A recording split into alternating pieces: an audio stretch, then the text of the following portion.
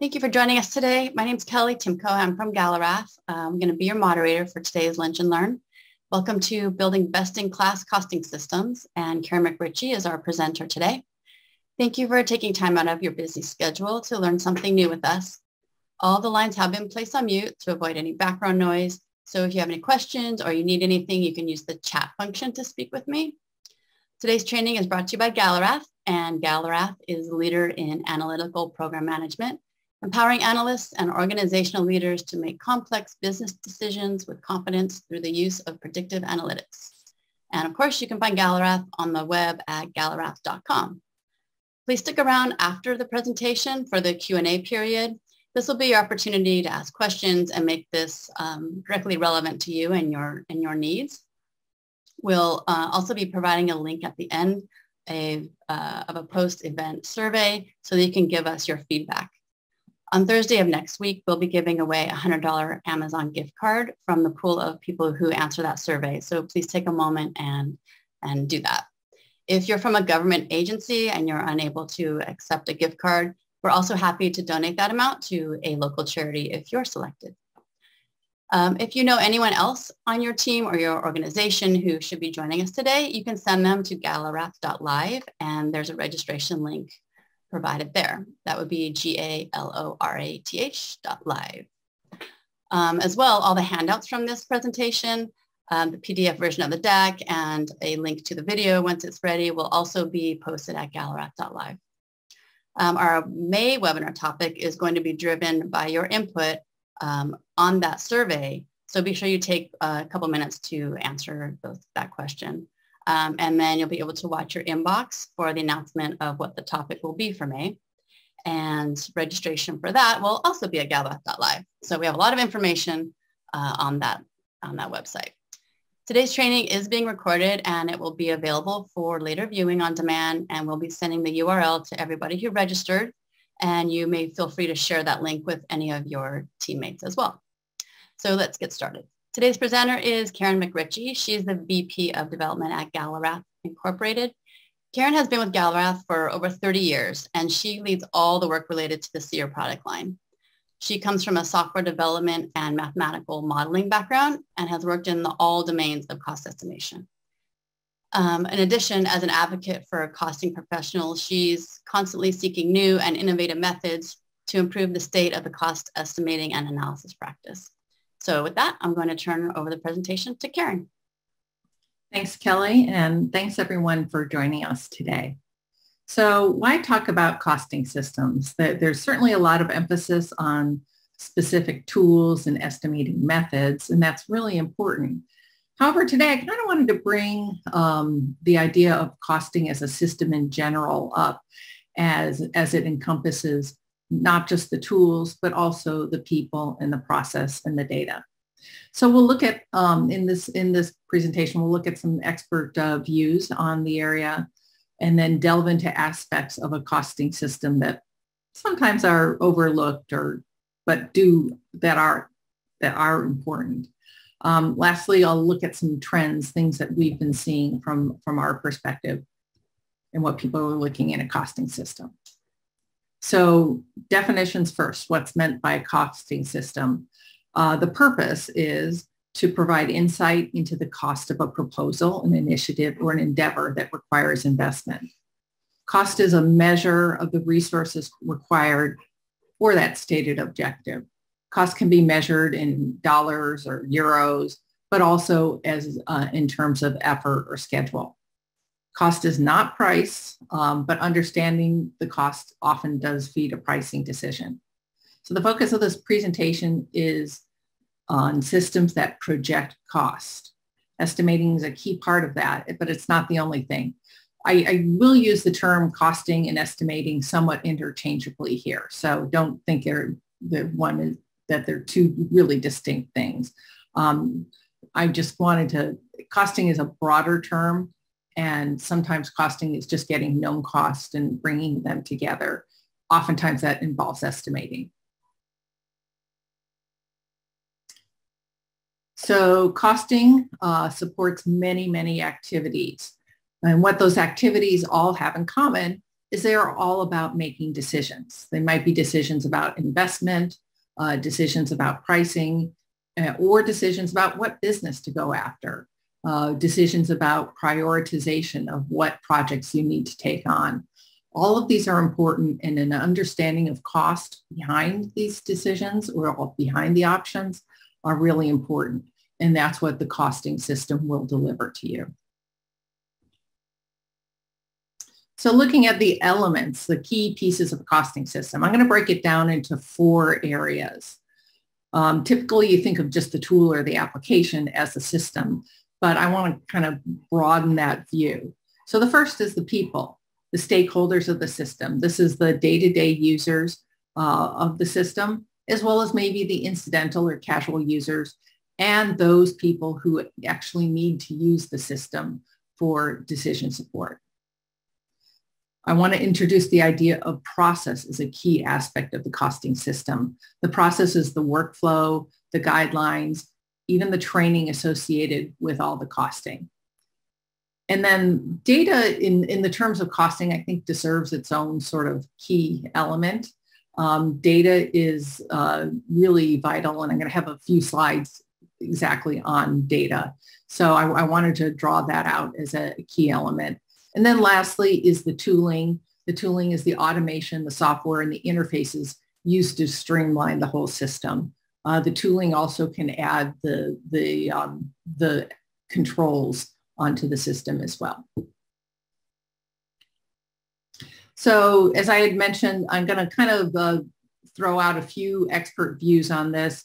I've got 3 of them, as well as kind of our view at Galarath.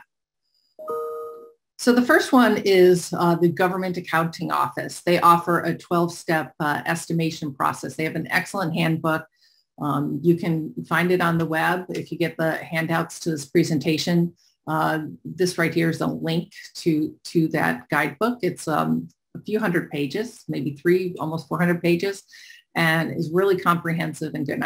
And their 12-step process could be a whole webinar in and of itself. I'm just going to bring up kind of the high points here. Now, the important thing is this 12-step process isn't a costing system in and of itself. However, you do want a costing system to support a rigorous process. Now, your process may not be the 12 steps. It might be some variation on there. But this is a really good framework for identifying the key steps of a costing process.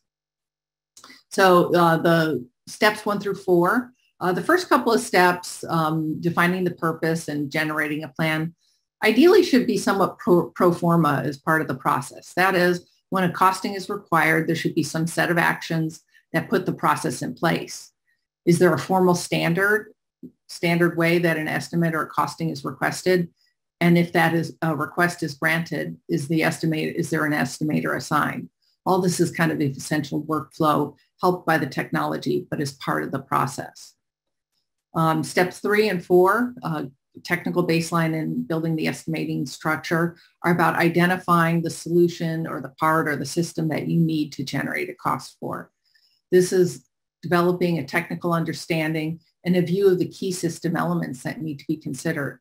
Because estimation is often done early before there's a concrete design, this baseline and estimating structure is often very notional. Okay, steps 5 through 8, ground rules and assumptions. The intent of this is to document all cost influencing assumptions that are made in potential risks. It could be as mundane as identifying your cost base year and your labor rates, but also can relate to the solution, assumptions about the solution. Next step, gathering data. The GAO cites different types of data. One is cost data itself, actual historical costs. The other is programmatic or scheduled data. This could be data about, how many they want to build, what the time frame is, that sort of thing. And then technical data, which pertain to aspects of the system or solution.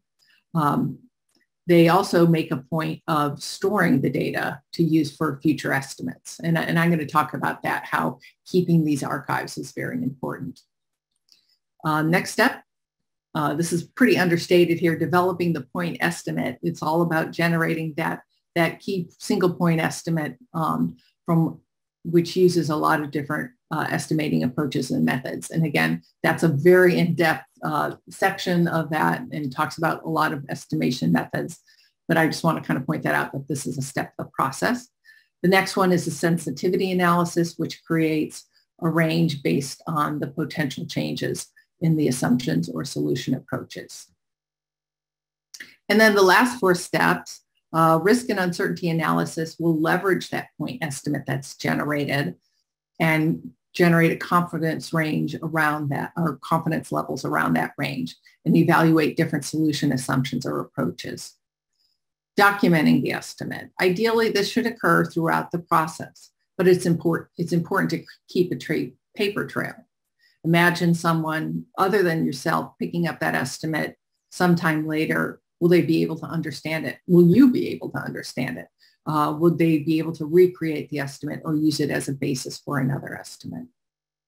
Next step, present to management. Again, ideally, if you've followed this great process here and you have good substantiated estimates with a lot of documentation, this should go fairly smoothly. And of course, present to management is pretty broad. You may be presenting to lots of different types of folks and levels. Adapt that to whatever the audience is. And then lastly is update the estimate. Estimates are living entities in a way, and updating will always occur. So you always kind of think of the estimation as an iterative process. The next expertise area I'm going to cite is Aberdeen Strategy and Research. This is a consultancy that does survey-based research to determine attributes of best-in-class organizations. And they provided key aspects of best-in-class product cost management, and they highlight 3 areas. The first is to incorporate cost early, meaning you have the greatest opportunity to influence cost and optimize on cost if you know and understand it early and are able to capture that, particularly in the looking at design alternatives. They use the term trust but verify, meaning you want to be able to have validated cost models. And also they talk a lot about feeding the cost models and cost data with live actual data wherever possible. And then lastly, use the right tools, minimize your manual processes, and basically try to be as effective as possible and integrate those tools with other key data sources. They go further go on to quantify that companies that use these best in practice processes are more likely to meet product cost targets, launch dates, and objectives in profit. Next, I want to cite Eric Hiller, who he's a product cost management expert and has done a series of articles in the publication Spend Matters. This is his evaluations are focused mostly on the tool aspect, but he does recognize that tools become a bigger deployment and will differ from enterprise to enterprise. So the attributes that he brings forward to consider are the overall spend, what it's going to take, not only just the, say, licensing of the tools, but installation, training, integration, perhaps data migration, customization, and calibration. He brings up the idea of who can use the system and is it usable by non-experts. Certainly you're going to have experts and specialists at some level, but can a costing be used by non-specialists and really bring that maybe to a wider audience? Then the idea of efficiency. Turnaround of costing is important, and it's important to measure this. You want to, if you're putting together a system, you want to be able to measure what some of your objectives are. And measuring the improvement in costing efficiency and generating a costing is one measure to do that. Transparency. Certainly, transparency relates to the ability to understand the flow and the calculations, but Eric Keller also looks at the ability to understand what is driving costs so that you can really do, say, your design to cost type of activity. And then the fifth item is customization, considering both out-of-the-box customization, such as adding parameters or defaults or maybe tuning the terminology, but potentially maybe even more advanced customizations, maybe implementing custom business rules or very specific data. And then lastly, professional services. Implementing a tool to be part of a costing system requires expertise and support. So consider whether professional services are available to support this. This could be for initial setup, but also addressing long-term needs. All right, admittedly a little biased, I have added Galerath's view of best practices with respect to estimating. And as you can see, there's a good bit of alignment with the other experts and what they talked about. So going into this presentation, I'm going to go into depth on several of these aspects of it and consider things to consider when putting together a costing system. There's much to be said about the estimation methods, the statistical approaches that you're using, and that's all important. That's not going to be a big focus of this presentation. What I want to bring up are kind of the other aspects in terms of making a process go and work effectively in an organization.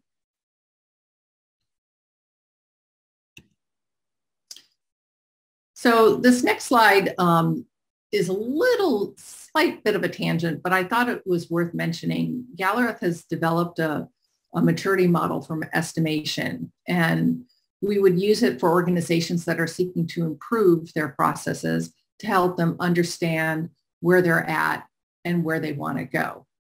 This particular model here is focused on software estimation. You can see it talks about software size metrics and things like that. But this idea really can apply to other domains as well.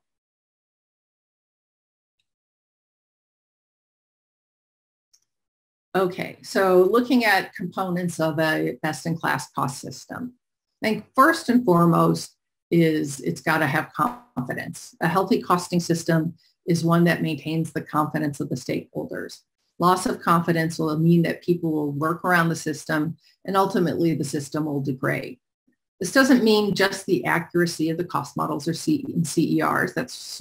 That is important, but it also means that the data used is credible, the techniques are verified, the people that are producing it know what they're doing, and that the system overall has good governance.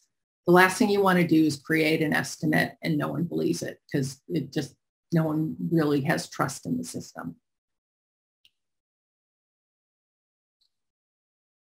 So oftentimes before you maybe have a rigorous costing system, there's this idea of tribal knowledge, which are really kind of the heroes and the people that have a lot of good information.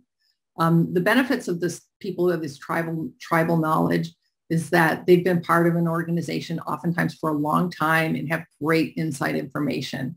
An expert can bring great insight into the effort or time it might be required for a particular project or endeavor.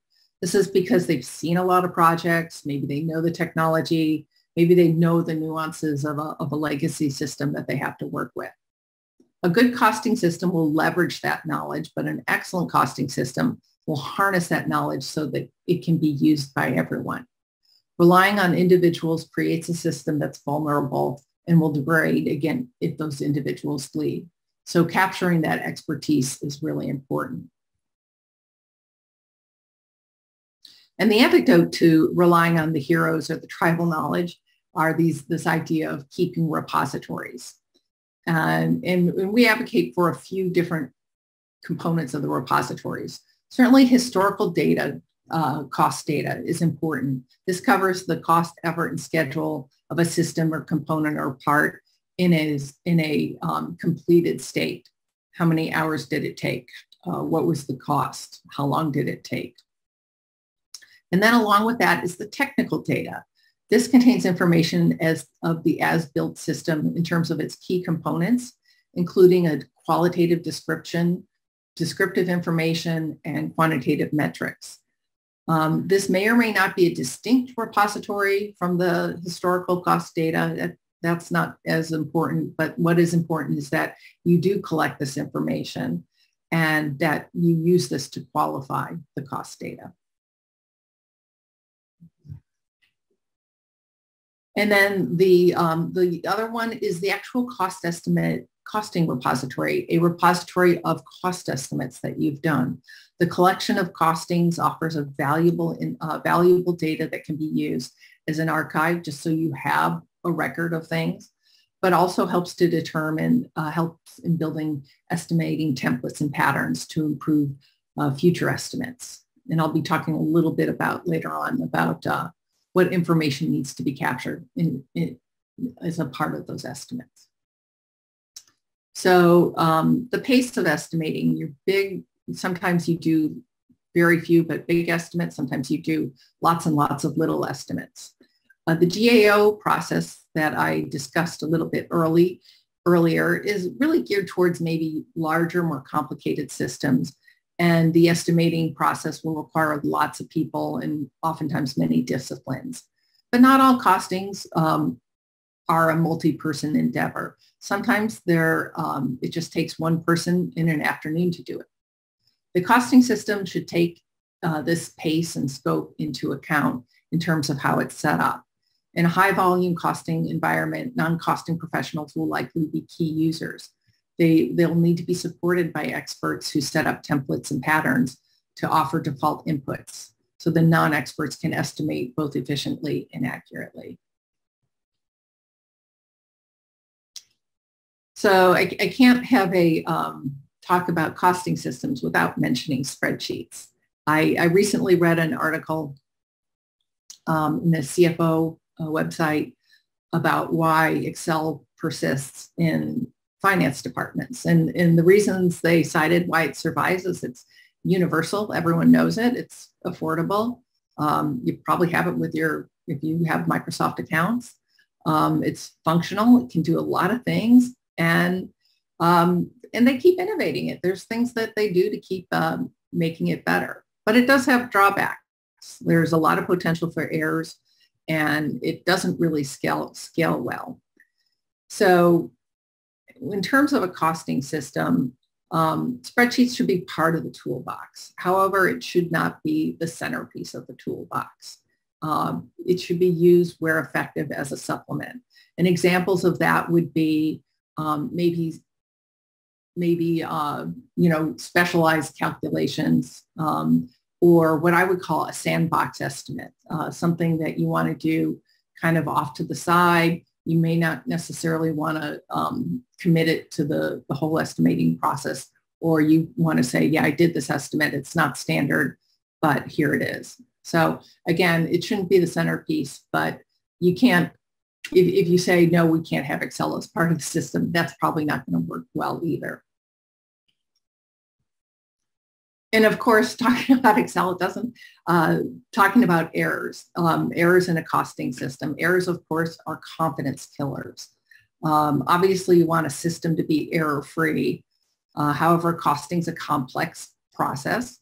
It's got lots of stakeholders and sources of data and can be vulnerable to errors. So I'm going to look at, I kind of have a few, from a costing perspective, sources of errors and things you can do to minimize them. Like I say, don't think you can necessarily reduce them entirely, but you certainly can minimize them. So the first one is poor data management. Costing, of course, uses lots of data, and the data that should be used should have some sort of control or management behind it. For instance, things as simple as the inflation tables need to be up to date and accurate, and historical data used to generate a costing relationship should be managed so that access is controlled and there's no question as to the integrity of the data. So the remedy here is to manage and control your data. This is often done maybe for the big databases, but make sure you have controls and management over simple things like your inflation factors, exchange rates, your labor rate catalogs, and things like that. Another source of errors in an estimate is bad assumptions. The methodology that you may be using is really good, but if the assumptions going in are poor, that's going to cause problems with the estimate. So basically, the best things to get around that are to capture that technical data so that you do have the best assumptions, capture past costings as examples so that people have frameworks to work from, so they're not just working from scratch, and also cost from source data wherever possible. So the other area of potential errors are errors in the logic or the calculations, somewhere in the compute cycle. This could be a misprogrammed learning curve, maybe a bad conversion of units, or a problem in how costs roll up. So the remedies, the way to try to avoid that are certainly first and foremost to validate calculations, and then control how calculations, who and how can change the rules and how the calculations say who can change the CER. I also want to mention use trusted vendors who we do a lot of independent validation. Testing is a big part of what we do with our products to ensure that, you know, when we say we add these things up, the numbers are what they say. And then lastly, data entry errors. As long as someone's going to type in data, there's errors that can happen. This could be just a simple typo or maybe transposed numbers. It happens. Or it could be formatting. You know, do you put in 100 for 100%, like 100, or do you put in 1? So the biggest remedy to that is minimize the manual data entry. Require a minimum of manual inputs. Also, make use of pre-entered defaults and highlight changes as possible. And then I want to bring in the idea of a review process to catch issues. Reviews are used in software code reviews to catch errors. It's the same idea here. And again, if the system highlights changes that, that were maybe changed from default, that makes that review process a lot easier. Okay, so the technical baseline, this is an important part of having the process that you do the technical baseline and ground rules and assumptions. The golden rule of estimating is to know what it is so that you have a basis of building an estimate. Now, obviously, an estimate, not everything is known. There needs to be some sort of notional concept defined, some sort of, it could be a drawing, it could be a diagram, it could be a block diagram. And where there are unknowns about what these components are or maybe how they're built, you need a way to fill in assumptions.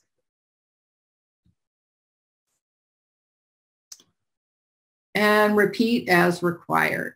And the purpose of this slide is kind of to talk about the workflow of the costing system, and that you need to have a system that supports different gateways. And they may not necessarily be these. This is just kind of a basic example, but recognize that estimates change, things will get updated, and it needs to go through that cycle. And every time you go through there could be an estimate change. So you want to say, you know, does an estimate get started? How is that triggered? Someone gets assigned to it. They do an estimate. It goes through a review, and it might be reviewed. It might go back to say, you know, this isn't right or that isn't right. Anyway, and ultimately it might go on for approval. And in fact, it might even go on further, you know, if you won the proposal, or if you know, or if the project got greenlit, and you may want to track that through its life cycle. I think what's really important here is that you keep all these revisions and you tag your estimates as to what these statuses are in going through this gateway. Again, if you just have an Excel file and, you know, keeps getting updated, sometimes you don't know when the latest one, what was the latest revision, what was, you know, has this gone through the review, have the right people looked at it first. So look at that, support a system that, or build a system that supports this cyclic nature, and the fact that you do want to keep track of different gateways and maybe even different gateways at different life cycle phases. So data collection, a good system will foster the collection of data to be used for future estimates. So again, I kind of talked about some of these a little bit before. The costing is, you want to do the costing. That's going to be supported by the historical repository.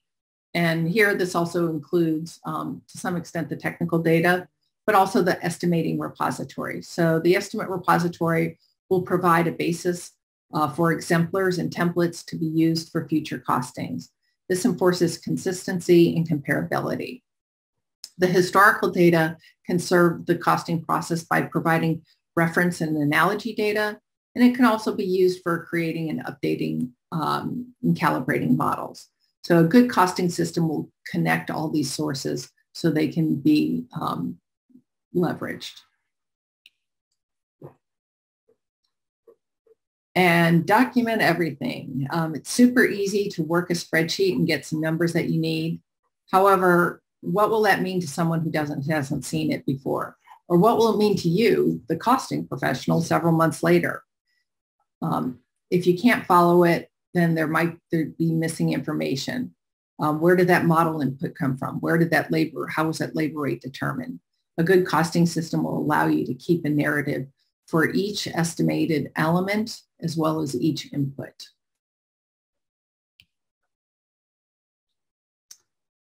And I've gotten this far, and I haven't mentioned anything about estimating methods.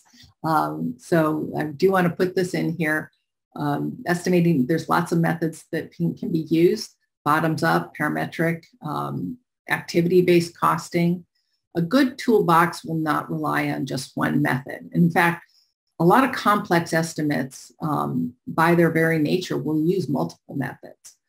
There's a time and a place for different approaches, and honestly, the approaches really have probably more in common than not, in that an estimate is oftentimes just an adjustment off of some reference point.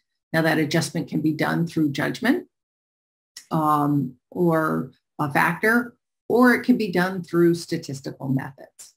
And like I say, I think there are a time and a place for everything, and there might be key components of your estimate where you want to use parametrics, but a lot of things that are straightforward, where just rates and factors. I've got X number of trips and they're going to cost this much per trip, or, where you just basically want the rate and quantity. And maybe you have some uncertainty on the quantities, and you can incorporate that as part of your estimate.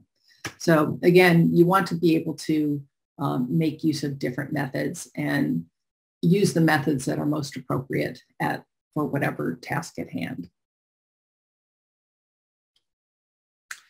And controls, and I've really hinted at this. The integrity of the costs and the data are important and critical to the system gaining the confidence of the stakeholders. So there are various levels of control over, say, who can do different activities, who can create and update costings or estimates, as well as who can create and update estimating, say, the data or the templates that are used. This is kind of where the processing and the tooling intersect. So you want a system that has good governance and controls over these key pieces. And I do want to say it certainly needs to be enforceable, but you don't want to make it so onerous that people just skirt around the system. So again, I mentioned the idea of a sandbox estimate. Maybe someone doesn't have the access to do it, but if they can do a sandbox estimate and maybe not make an official commitment to the process, that's sort of a way to make it easier to go forward. And then at some point it could catch up to the maybe perhaps more rigorous process. Okay, adaptability and flexibility. The world moves fast, and things change, technology changes, and estimating approaches changes. A costing system really does need to have the agility to change and evolve over time. And this happens at a couple of levels. One is the the set of procedures and templates used, there needs to be a process to keep those up to date and current. As soon as you publish a CER, you need to think about how is it going to be maintained? Is it going to be updated? It's not always a one and done kind of thing. The second level is there needs to be some ability to deviate from the standard templates, because if everything was standard, we could completely automate the process, right? So you want to, I know this kind of goes against a little bit of that repeatability, but there needs to be a process and room to grow and improve and say, hey, here's this template, but I think I want to make it, make it a little bit better. And you want to say, how much can you customize? Can you add parameters? Can you add lists or maybe even custom business rules? This is how a system kind of grows and evolves. And I'm not saying it needs to be the wild, wild west, but have a way for people to introduce improvements to the process. Okay, next I'm going to kind of wrap it up with some of the what I call trends in costing, things, what people have been seeking out. This is our view based on, say, RFI and RFP inquiries that we receive from many, many organizations around the world, as well as even from our clients. So first and foremost, organizations are seeking cloud solutions.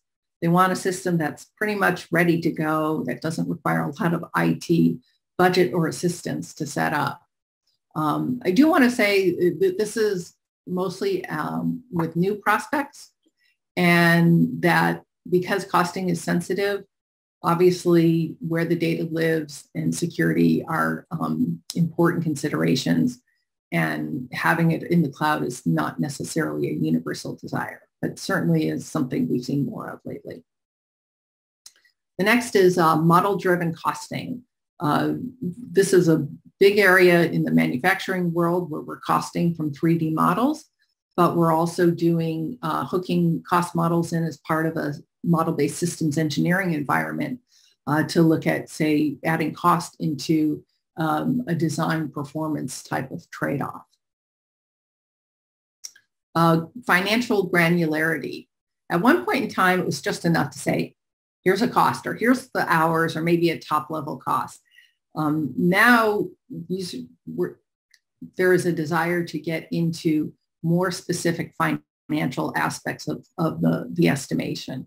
They want to adapt specific rate cards or labor rate catalogs along with other financial data. Looking at profit, looking at, we have one customer even looking at margins as a part of this. Workflow support, and I've talked a lot about that and how workflow is an important aspect of the costing system. Certainly, there's a lot of desire to support the workflow, the different roles and responsibilities is a part of the costing system. And I think something that's important here is that every company is a little bit different. Every organization is going to set it up a little bit different. They want costing systems to adapt to whatever their workflow is.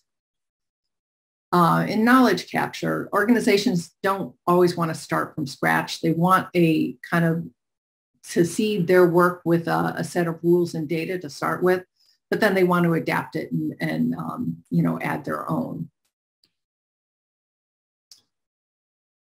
The other one is collaboration. Again, it used to be if we just gave them a cost that was enough, and it was up to them to go out and share it. They're looking more to provide the means to circulate and get the cost data out amongst the shareholders. Modeling help, building models, and they want help building models and selecting key drivers, more guidance on, if I have this part, what is the most effective way to go about machining it, or what is most likely to be used on there. Auditing, keeping track of changes between revisions of estimates to help understand what those cost estimates, what those cost changes are. Also throw in error checking there. And reporting at both high and low levels, more detail at kind of a single estimate view, as well as reporting across multiple estimates or multiple costings. And then lastly, what I would call kind of adaptive reporting to provide maybe specific BOE, basis of estimate guidance, or cost reporting for specific accounting formats on there. So with that, I want to thank everyone for attending. That kind of wraps up the core, the bulk of this presentation. I hope I've imparted some helpful knowledge for you. And I guess we will make a pivot to the Q&A. Right. Thank you, Karen. Before we dive into the Q&A, I just want to let everybody know that a link to the post-event survey was dropped in the chat. So if you can take a moment and click on that. And also remember that a PDF version of today's presentation deck will be available at galbraith.live, and there's a link to galbraith.live at the end of the survey. Okay, go ahead and submit any questions you might have using the Q&A button, and we'll go ahead and open up to answer your questions. So let's see. Our first question is, how do you get started building a costing system? Well, it's probably unusual to be starting completely from scratch unless it's a brand new company. My advice would be to start off and ask yourself, what are our objectives? What do we want to get done? And what are maybe the shortcomings of the existing system or methods that we're using? So you may want to improve costing turnaround time by 50%, or you might want to improve accuracy, or maybe you want to decentralize the costing. I would say get started by understanding what your objectives are. And then once you have the objectives stated, you can start thinking of, okay, well, what do we need to do? Do we need to look at, is it a matter of training? Is it a matter of tools? Is it a matter of, process? And think of all those things as well as the data going in there. If you're starting from complete greenfield, with nothing in place, which is probably very unusual, but if that is the case, certainly I would turn to, obviously presentations like this would be really helpful, and then talk to companies that offer solutions on there to see what they could do. One thing I will say is that when we get RFPs and RFIs, we know we've seen a lot of deployments and things like that. So there's a lot of things that they may not know to ask as part of their desires. So talk to vendors, talk to maybe other companies. I see professional organizations and find out what they're doing. Okay, thank you. What have you seen in terms of design to cost implementations? And then also on that, could you recommend any materials that provide guidance toward developing a design to cost implementation, or even just portions of that process? I'm not sure I would say my biggest exposure in that is looking at the CAD to cost capabilities and incorporating that very early so that you can, affect design changes on there. So that's kind of the key tenet of that as far as building an overall practice. I would probably look at some, design to cost expertise, but certainly from a costing perspective, I would certainly advocate to say, come up with a system where you're using your solid models to drive that costing. Let's see. Do you recommend commercial parametric models or bespoke CERs? Well, I'll probably give a mealy mouth answer to that and say I recommend using the method that is best for you and the information you have and the challenge or estimate that you need to do. Commercial models are really effective at providing a general cost modeling framework, and that you can model most anything. whereas a bespoke CER has a lot more, what I would say, boundaries around it in terms of the ranges it could be perhaps applied to. However, if you have a CER that really fits what you're doing, that might be the best way to do it. And of course, there's no reason why you can't do both and, look at both approaches. Okay. Okay, missing data, gaps in data, outliers, data reliability, questionable correlation. These are all the bane of making a cost estimate. You touched on this, but what can you predict on the future of cost systems helping compensate for these banes? That's a really good question. And there's a lot of work that our company is doing, in terms of machine learning and, basically looking at some advanced methods to maybe help fill in those gaps or, avoid the outliers and things like that. It's a challenge. And like you say, it's sort of the bane of, having imperfect data is kind of what we live with. And looking to some more advanced methods might help that. Could you answer how does SEER for hardware, what does it do to keep up to date? There's I'll call it big things and little things. Certainly the basics are, we have a process for keeping labor rates and inflation tables and exchange rates up to date, and a process for incorporating that into the application. Then there's the knowledge bases and modeling data. Knowledge bases are updated, or oftentimes we add new ones to reflect, say, new modeling scenarios. And then we update the mapping data that we use, which is kind of the reference data on there.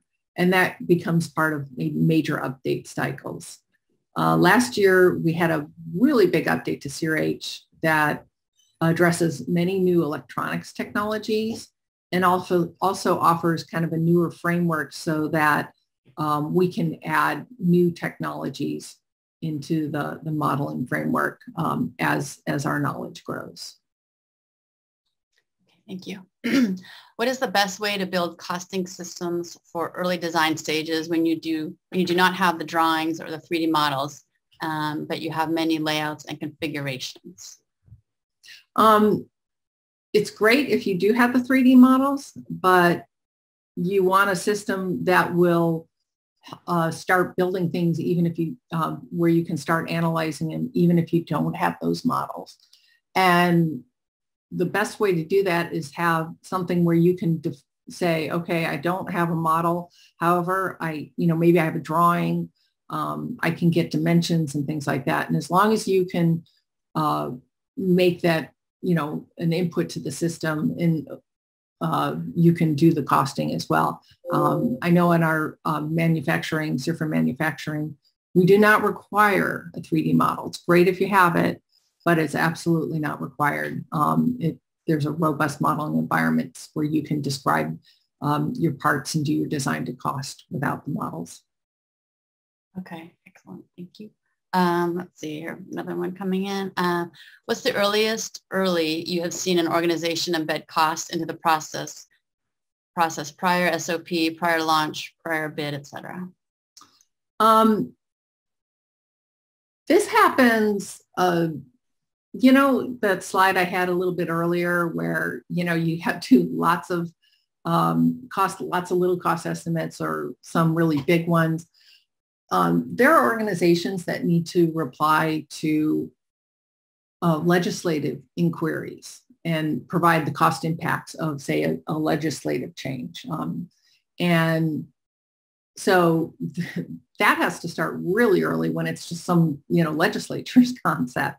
So there's really, it can be done. And we've done estimates at, certainly pre-proposal, like planning stages where, there isn't even an RFP out, so it can be done very early. Obviously, the efficacy of the estimates get better as the solutions get better defined and you have better ground rules. But again, they talk about the whole costing as a system. You know, something can be encoded as a concept estimate. Maybe there's one where you have general system requirements estimate, and it can get better and better, and you can refine it and keep different revisions of it.